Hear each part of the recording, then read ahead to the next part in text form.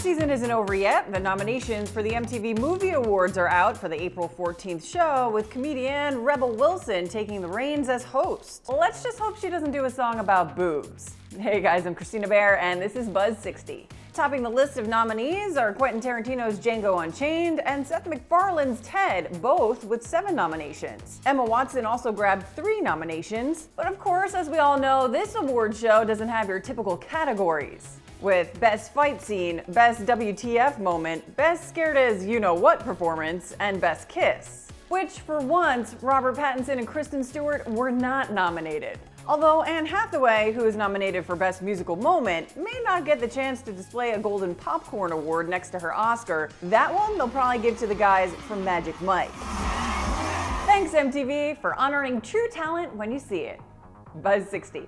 Now you know. Pass it on.